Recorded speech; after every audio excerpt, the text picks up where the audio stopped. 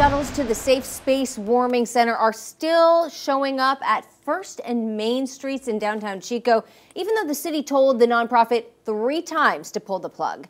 And that's where we find Action News Now reporter Camille Acevedo live. So, Camille, what does the city manager have to say about the efforts to appeal? He says that the city denied Safe Space's latest appeal.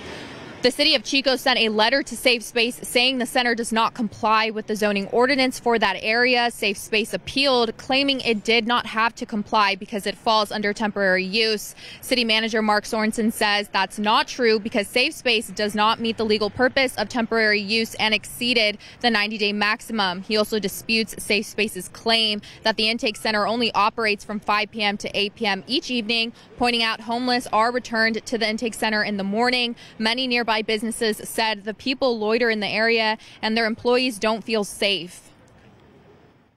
We have one employee who's parking in 2 blocks farther away and walking because she won't park in the lot on 1st Street because she's not feeling safe, especially at night. We're very disappointed with his decision. We disagree with his reasoning and his justifications that he included in the letter.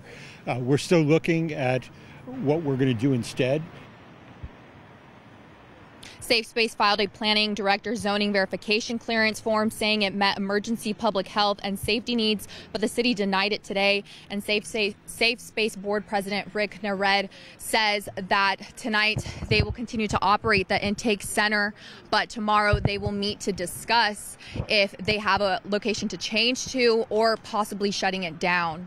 Live in Chico, I'm Camille Acevedo for Action News Now, coverage you can count on. All right, thanks for staying on top of this, Camille.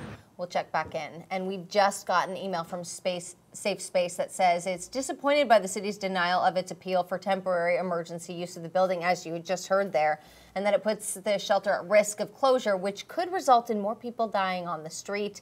You can read that full letter. Just go to our website, actionnewsnow.com, and look for this story.